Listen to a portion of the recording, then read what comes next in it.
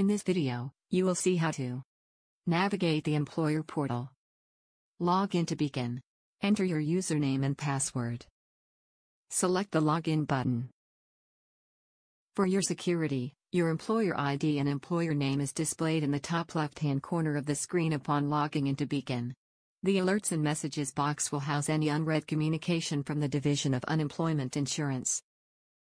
The Home button allows users to access the home screen from anywhere within Beacon. Use the previous button to navigate through the portal. Do not use your browser's back button. Select the Logout button to securely end your session in the portal. The Employer Home screen is made up of the Employer Summary panel and the Account Summary panel. The Employer Summary provides a basic overview of the employer record the user is viewing. The Account Summary panel houses the Wages Filing and Payment grid as well as the Total Unpaid Taxes and Amount Due grid. Both of these provide a basic overview of the current state of the employer account. The Navigator feature allows you to navigate to previously accessed screens and records within your portal session.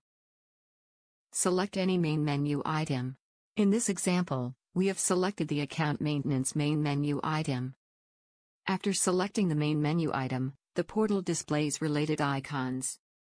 Here we see the icons related to employer account and experience transfer and change of legal entity, among others. Select any icon to access its associated business process. This completes the video. This has been a general overview of the Beacon Employer Portal.